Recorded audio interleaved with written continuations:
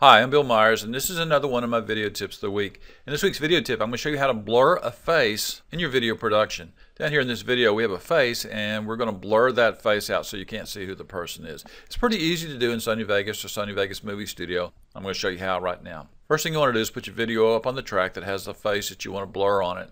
Make sure it's the second video track. It can be the third video track if you want, but you want to have room to have another video track below it. Then over here in the video control box, right click and select duplicate track.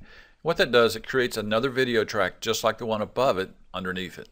Now on the top video track, we want to go over to the video effects tab and click that. And on the video effects tab, we're going to add in the Sony cookie cutter, which is right here. We just double click it to have it come up. You can see that this is a plug-in chooser and it shows the Sony cookie cutter. You can have other effects if you want, but this is the one we're going to work on right now. Then we click OK. Now before we do anything, we want to slide this box over and we want to mute that second video track. And the way we mute it is we click this button right there and it makes that track invisible.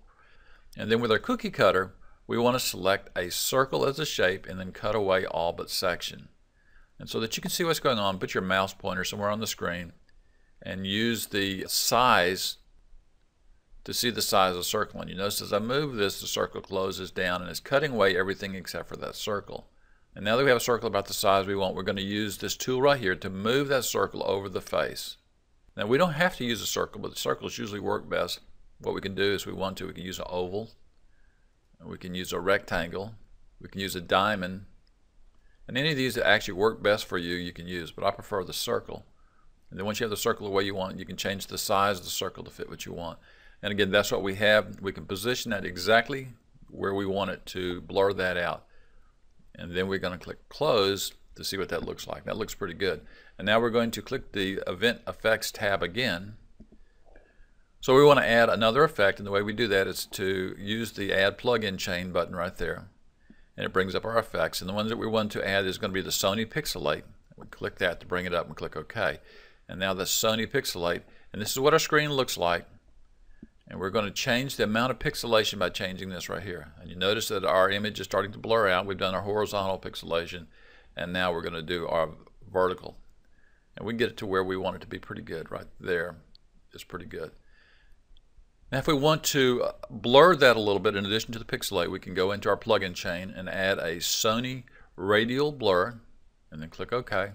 And then use the control to control the radial blur, so that we have a blur right there. And now we can close that down. Now if we unmute the bottom track, you can see that the face is blurred out. And as we move this around, you can see the face is still blurred out down here. We go all the way to the beginning and start, you can see that the face is blurred out.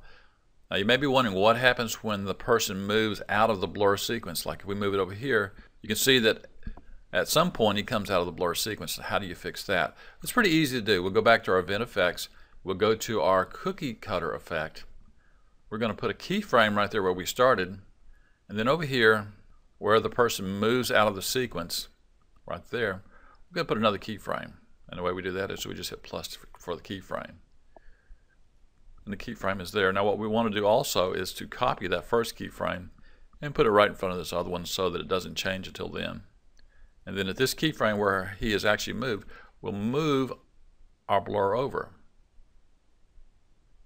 so it actually follows them. So if the person moves a lot, we'll put a keyframe for each time they move, and the blur will follow them around.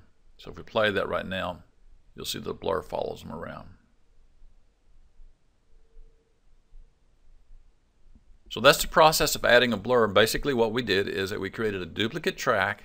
We used the cookie cutter effect to draw a circle around the image that we wanted to blur. Then we used the pixelate and radial blur to blur that image out. It's pretty easy to do. It can be very effective if you need to blur images out of a video that you're working on.